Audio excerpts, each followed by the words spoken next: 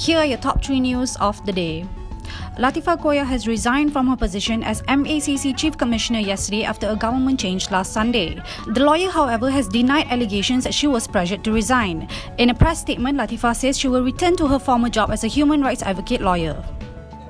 UDA Holdings Berhad Chairman Hisham Hamdan, the country's 26th coronavirus patient who has cases linked to him, has denied speculations that he was the source of infection. It was reported by media outlets that a former minister and a deputy minister attended a ceremony at a local hotel where the chairman was also present. Hisham is currently receiving treatment at a government hospital.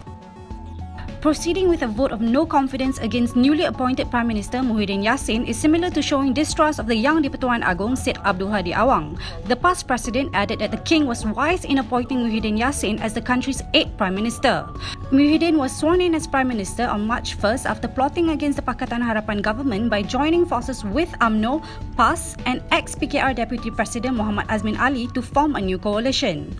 That's all for today. Your 3 stories, 2 minutes.